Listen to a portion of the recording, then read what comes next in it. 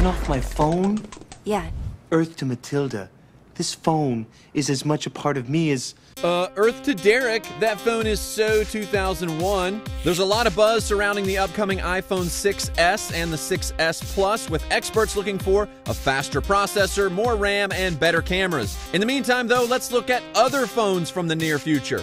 First up, Google's Project Aura. Aura is a modular cell phone, which means it's easy to upgrade old hardware and lets you create a phone tailored to your specific needs. Photographers, choose a better camera. Audiophiles, upgrade your speakers.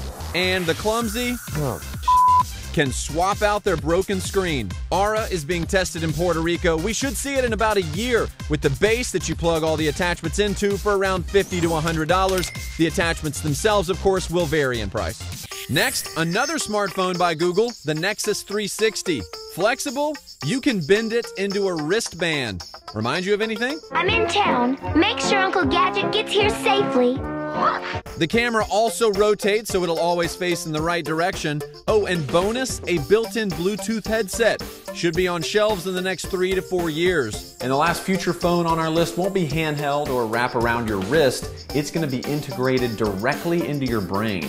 It's something called cybernetics. Futurists predict the humans of tomorrow will outfit their bodies with electronics. You've seen it in movies like The Matrix.